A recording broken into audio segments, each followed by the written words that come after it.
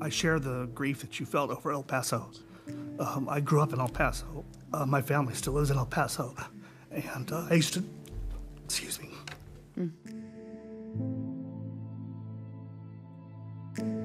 I represent El Paso, Texas, which was targeted last summer on August 3rd.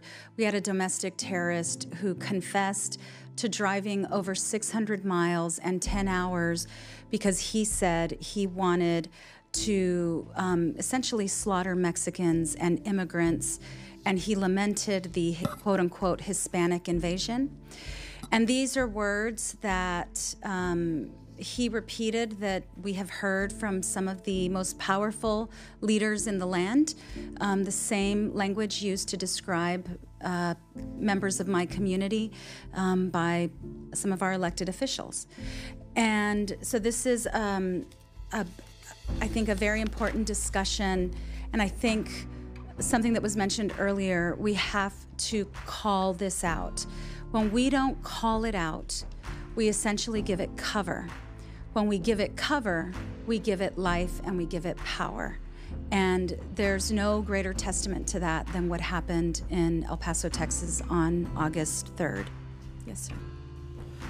Representative, first,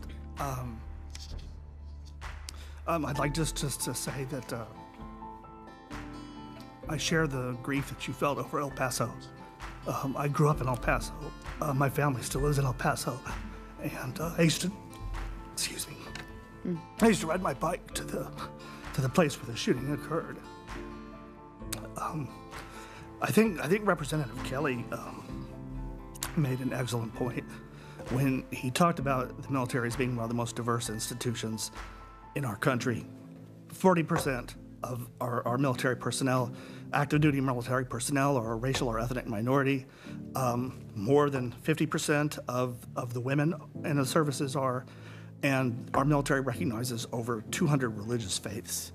And we need leaders who, civilian and military leaders alike, who appreciate, acknowledge, and support that diversity, which is a strength.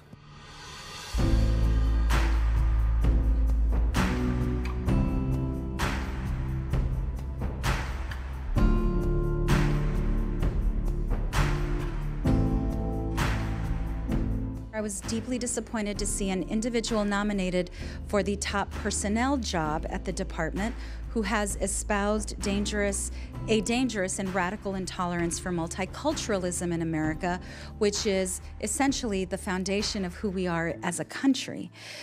J. David Patterson was a presidential appointment, but he previously served as a principal deputy undersecretary.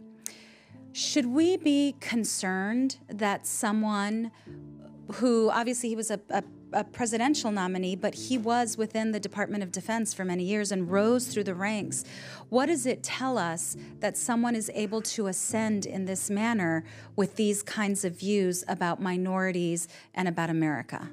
Well, I'll just say that I think it's completely unacceptable. You cannot have somebody working in the Department of Defense involved with the Armed Forces, the Pentagon, who doesn't believe the bedrock principles about equality. And that's been said from, top generals and other officials for a very long time and is stated in these regulations.